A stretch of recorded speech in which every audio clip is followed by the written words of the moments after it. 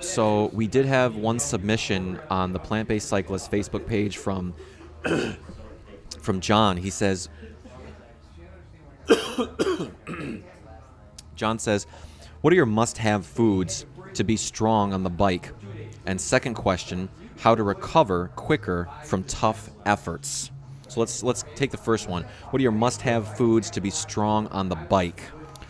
Must-have foods for being strong on the bike. I think the biggest thing as far as when you're out riding is making sure just that you're eating enough. And so calories. Yeah.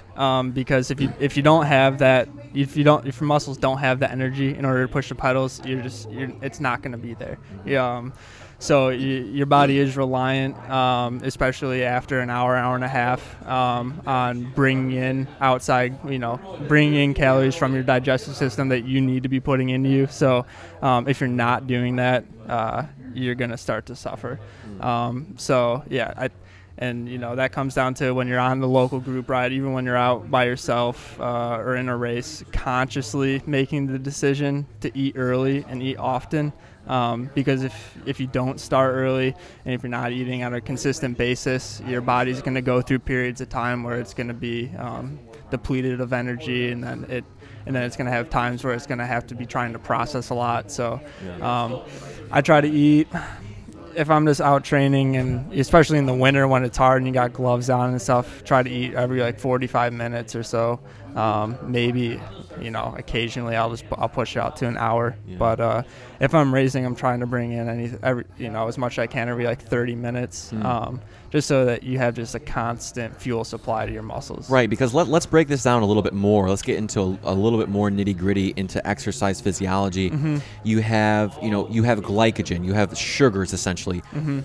Let's say you eat something, those sugars can go, let me see here, one of three places: blood sugar, muscle glycogen, or liver glycogen. Mm-hmm. And so if you're sufficiently topped off, if your tanks are topped off going into a race, what that basically means is your liver glycogen is topped off, your fuel tanks are topped off, and your muscle glycogen is sufficiently topped off. Yeah. And if you just eat something an hour before race, your blood sugars are probably up there too, which is what you need before a race. Yeah. So. And those stores will get you through the first hour and a half. And that's why, most, NRC crits and stuff, you can make it through and, put a goo in your pocket and you're fine. Mm-hmm. But even though those are high intensity, but they're going to be an hour and a half or so in length.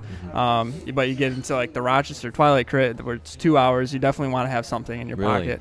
Is that 2 hours for Cat 1, 2? Or? It was a Pro 1. Pro 1? Yeah. So you want to... Because otherwise you're going to be feeling it at the end. You're going to start to, get a little, not dizzy, but hard to pay attention to what's going on, which at the end of a race is of utmost importance. Sure is.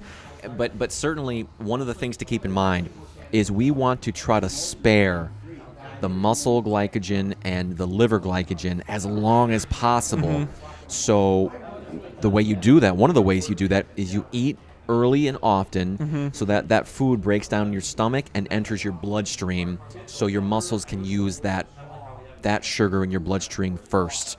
Make sure it's a slow drip of sugar in your blood. Does that make sense? Yeah, and I think it's, a lot of people initially rely on just your innate, hunger sensations when you're out riding, like, oh, I'm hungry now, I should probably eat. And unfortunately, it happens too late. And, computers have functions where you can set alarms on them where they can go off every so many calories or so that it calculates that you've burned, I think. Last winter, on my bars, I wrote drink and eat. Just so every time I look down, I had that reminder. Because you have to consciously remind yourself that you need to eat, because unfortunately your subconscious just kicks in a little too late. Yeah.